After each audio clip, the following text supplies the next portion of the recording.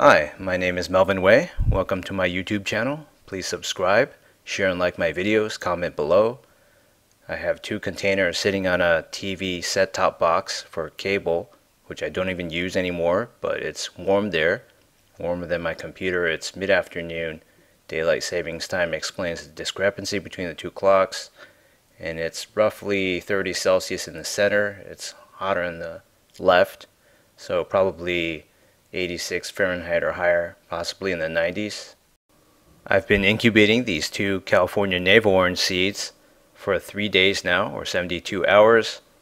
I first scrubbed them with a sponge to get rid of the fruit pulp, the sweet orange pulp that surrounds them, to reduce potential mold rot in the coming days. Then I soaked them in hydrogen peroxide, a 1% solution, for less than 10 minutes. Just a few minutes is fine. I poured out the hydrogen peroxide, wrapped around some paper towels, and wrung out everything with my hand. You don't need to be particularly sterile. Here's the packaging for this bag of navel oranges that I bought from Trader Joe's. It had 6 oranges inside. Only one of those 6 had 2 seeds inside. It's normally a seedless variety. It's very succulent and juicy. Highly recommended. They have about 150 kilocalories each. It's day 5 and the seed coat for the first mover has cracked open even more. As you can see, there are all these parts inside, cracks even. I don't know what that stuff is. There's orange stuff in patches, and I'm really worried that it's mold because it's a closed container with 100% humidity. It's day 8, 3 days later, and I have great news. The second seed coat has finally opened. That means I'm not incubating for naught. The first mover still looks grosser than ever with all that orange stuff. It doesn't look like traditional mold, indoor mold, so I don't know what that is. I don't see any fruiting bodies. With all this hydrogen peroxide, I hope everything remains sterile, but if this thing starts to rot, I'm just going to throw it out. It looks kind of disturbing. Alright, it's day 15. Let's have a look. I like to drip the condensate from the lid each time I open it back onto the seeds themselves. It's essentially distilled water. It's very clean. Let's zoom in and get some macro footage. So it does appear that we have success. A green shoot system has come out. What looks to be the beginnings of a root system. Although I'm kind of confused because usually for my other plant series, I always see the root come out first out of a seed. And there's also something that broke off that kind of looks like a slice of almond that's thin and wet. I hope that's not important. I hope that's not a cotyledon that broke off because we could be in big trouble. It would take a lot of resources to grow that back. And the second mover seed appears slimy, which has me worried as well. Is that some kind of mold? We'll get a good look later, but otherwise than that, everything looks very pale and healthy, which is still a good sign.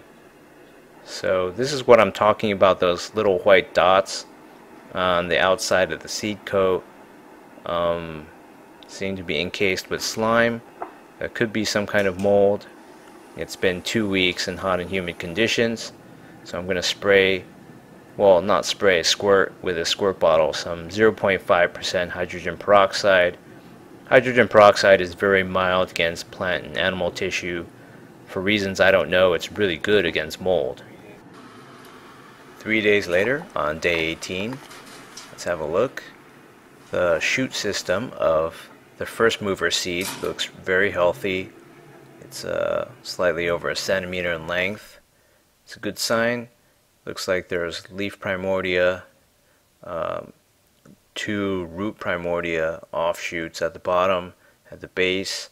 It's not quite what I expected in terms of how this would happen. I thought a root system would come out first, basically something like a tap root, and just raise to the bottom, but this has been very interesting. And the second mover looks like it's undergoing the same process, except the shoot has trouble unfurling for the time being. It's several days behind in progress though. And the root primordia here, or the 2 roots, are not in a good position to soak up water because they're not in contact with a droplet of water or the wet paper towel. However, this is a 100% humidity environment constantly, and I keep spraying on or squirting on some hydrogen peroxide, 0.5%. So when some of that gets on the roots, they'll suck up that water and grow more. So I think we're due for a transplant. I'm going to start digging with my fingers into this little pot, also containing my tiny little century plant that's taking a century to grow. And I'm going to put this thing in. It's really hard to manipulate a plant that's that small, and you know, it is weighted at the bottom, but it kind of tilts at will to go off axis. So that's what all this padding is about. There's a little bit of diatomaceous earth and sand mixed in with this potting mix that I sterilized a long time ago. I don't know if it's still sterile, but it should be good to go. Likewise with this second mover seed, I'm going to squirt on some 0.5 hydrogen peroxide to sterilize the paper towel and the seed itself from what I think is mold. Seal it up again and keep it on the TV set-top box. I'll give it one last watering up close so you can see how it scales to everything else. It looks positively tiny compared to all these wood chips and vermiculite particles, etc. It's day 20 and we're in dire straits. I watered yesterday, and of course on day 18 I'm watering copiously today, and I'm really worried that this may indeed be a root. I don't know what to do. The color looks off. It looks a sickly yellow, even though I think there's been plenty of water. Let's examine what's going on indoors on top of the TV set-top box and 100% humidity. This second mover seed is doing pretty well. It has the same morphology as the first by and large. That looks to be a shoot system. I don't see why a root system would shoot upwards like that in the face of gravitropism. So at least I have one seed left, but that really sucks how out of 2 I'm now down to 1. It's day 21 and this firstborn is dying. It looks to be in sorry shape, sorrier than ever. The tip of the shoot system looks like it's, you know, dying or dead, pinched off by excessive moisture, I don't know, or just burned by the sun. You know, I read that plants raised in 100% humidity or in cell culture like conditions have trouble adapting to natural conditions when you remove those barriers that create 100% humidity.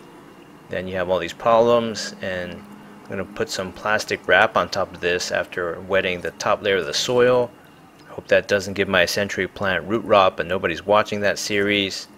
But you know, never say never. Nobody was watching my loquat series until maybe 6 or 7 months later, and then just really took off. So I have the packaging tape holding this plastic wrap in place. There's condensation all on the underside of it within minutes, and maybe this will help scatter the sunlight. If that was a problem with the sunlight being too strong, it'll be scattered into different directions and angles. Meanwhile, indoors, I'm going to peel off the seed coat to accelerate this process. I think that'll help a lot because this one has had great difficulty getting out of its seed coat. I read on a blog written by a family that says it's better to peel off the seed coat. That'll accelerate the process, and then you can just grow them normally or whatever. But they didn't really go into too much detail. The problem with blogs is they only have a few pictures and a lot of words, no videos. They don't tell you what went wrong or what didn't happen or couldn't happen.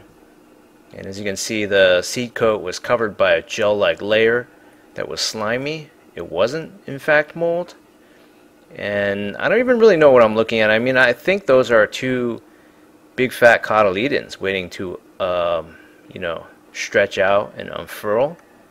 And likewise, there's something that resembles a slice of almond or garlic that broke off. I hope it's not important. I still don't know what any of that is. I'm assuming this is the correct orientation. I'm going to take a gamble, and I got sick of this whole setup, so I just took off the plastic wrap outside. I changed my mind all within the hour, and I basically dissected this by peeling off the seed coat. Seems like one of the cotyledons broke off, and this thing's just a mess. You know, it was the one that was orange to begin with on the inside. So I'm gonna have this stuff pointing up, and I'm gonna water one more time. I'm hoping the root was just green due to light exposure and that this is the correct orientation. Otherwise, I'm really screwed. So imagine my shock when I came home to see this. Just when I thought I had righted the ship, the green stalk curved up like a J or an umbrella handle. That means it's definitely a shoot, and with this new information I had to dig up the firstborn from the sandy soil outside and find a way to finally right the ship by going the opposite direction now that I knew what was up and what was down. So I decided to get this Pyrex cup with a handle. I used this for some other growing series in the past. I put some bone dry potting mix in there with no sand or diatomaceous earth. This potting mix is really dry and it'll take a few hours to hydrate, so I'll just squirt some hydrogen peroxide on it to see how that disperses in such a small volume of soil. I had to bury the second born this way because the base of the stalk needs to be hydrated and in contact with wet dirt or a drop of water. Otherwise the roots will never spawn. So that's why it basically just looked like this white unintelligible ball, between what I mistakenly thought were cotyledons, but actually I think they're just storage organs for the seedling's food supply in the early stages. So it's day 23. This is my lux meter. You've probably seen it before. When I expose it to this sunlight, direct sunlight at dusk, it reads over 50,000. Over 100,000 to 120,000 would be direct noontime sun. And as you can see, this second born stalk is actually greener and thicker than it was yesterday, which is a great sign. The firstborn looks like something that pinched off and died from mold, although the original damage was caused by drying out. It's day 25. It's been 2 days since I last checked. I'm going to unwrap this and take a look. And from a distance you can already see that the second born stalk is greener and thicker than it was 2 days ago. Not only that, the contrast between that and the color and general sad shape of the firstborn kind of tells you what's growing and what's dead or dying. I'm still holding out hope that the firstborn can recover, but in the meantime the soil looks very dry. It definitely looked dry at the bottom of this cup, so I decided to water a lot more. I need to get some roots. So check out my series playlist for episode 2.